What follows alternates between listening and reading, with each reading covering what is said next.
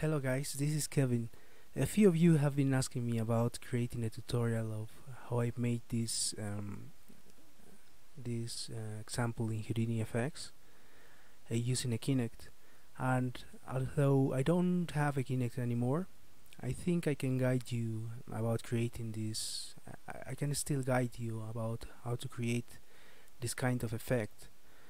And the first thing you need to know is that if you have a Kinect, what the software I have used it to create this clouds, this mesh here, is the Breckle software, and you can find a tutorial about how to generate your own point cloud using the Kinect in the Jasper Breckelman channel.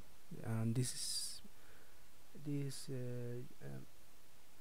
guy is actually the one that created the Breckle software. Um, since I don't own a Kinect anymore, in this tutorial we're going to use an example Alembic file that is generated using this Breckle software. And for that I'm going to go to the website of Jasper Breckelmans, and you can find in this link an Alembic file example. I have already downloaded this file, and you can actually see here the file is example AVC. So after having all this information, we're going to start the tutorial in Houdini. So I'm going to open Houdini, and what you can see here in Houdini is that I have a geometry file, and which I created right in geometry. So inside this geometry, the first thing I did was to load the Alembic file, the Alembic example file I just downloaded. So I can choose. What I did is to select the file and select this example AVC, and this example AVC is actually an Alembic animation. So if I click play, you can see that it is an animation. It's a bit slow, so I'm going to click stop. So the only parameter I have changed in this Alembic file is that I have loaded this file as a primitive, which means that I have loaded as a mesh, as a polygon, which has information of point or faces. And next thing I did was to use this scatter node that is going to generate points using this information. So if I click here, what it's doing is generating some points in a 3D space using this information here, and the parameters I have modified is only this force total count that gives me that the number of points is generating. So if I change this to 5000, it's going to generate less points. So I'm going to put this value back, and after this point I have made 3 steps. First, I have generated a few spheres, a cloud sphere, you could say. The second step I've made was to generate a wireframe of using a Polywire, and the third step was to generate a random wireframe. So once I combine the three steps, I obtain this, which is very similar to the video I posted. So if I click play, you can see that it behaves very similar. It's a bit slow because it takes a bit of time to process all these nodes. So I'm going to click stop. I'm going to show you how I made these 3 steps.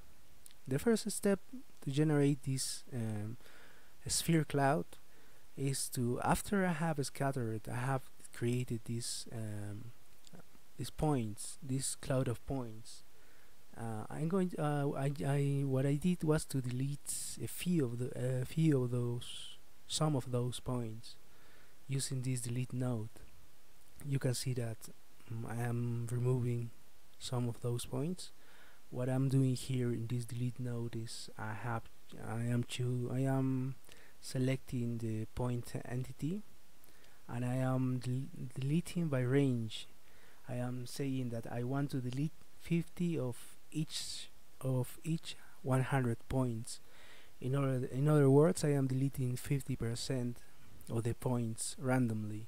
If I modify this to 25, I'm going to delete 25%, and if I modify this to 75, I'm going to delete 75% of the points. And after removing some of those points, what I'm doing is to copy in the position of those points. I am copying a mesh. In this case, I am copying this sphere. This sphere that comes with the Houdini engine, and I am just modifying the uniform scale to 0.15. And this is, by the way, a sphere. Once I copy to the points, I generate this. I can change parameters like the size of these spheres, for example. I can make them bigger, or I can make it more numerous. Sorry, 50%. So the second step I made was to generate the polywire. That is this kind of wireframe of the mesh. And what I did here is that after I scattered the points, I am connecting the points and generating some kind of wireframe that you can see here. This wireframe.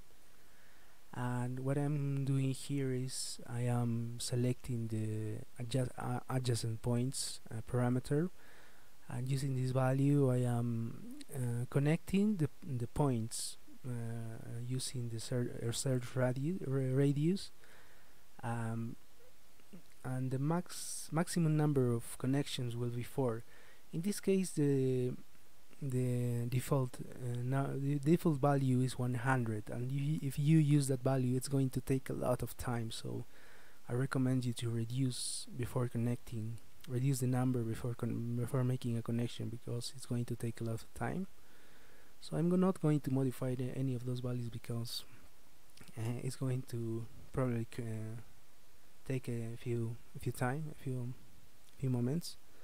So after I have generated this wireframe, I am basically extruding the edges using this node, the polywire, which is going to generate a mesh polywire that you can see over here.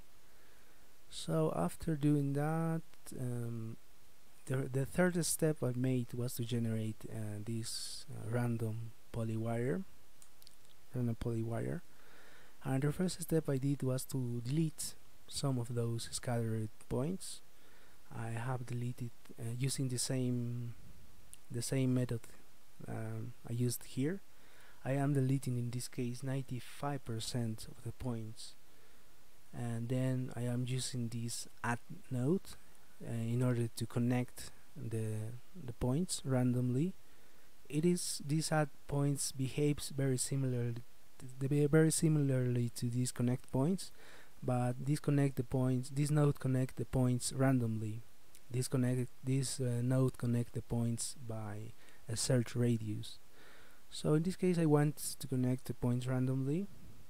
I am connecting the points by group, and is the only option. Is the only parameter I have modified. I am selecting by group, and after that I am just polywiring it, and it's generating me this polywire. And as I mentioned before, I am just merging these 3 steps and obtaining the final result. And you can actually do your own implementations here. I hope this example has helped you to gain more understanding about how to create this kind of effect that it looks very cool. And I think my program has crashed, So this is going to be the end of the video. Thanks for watching.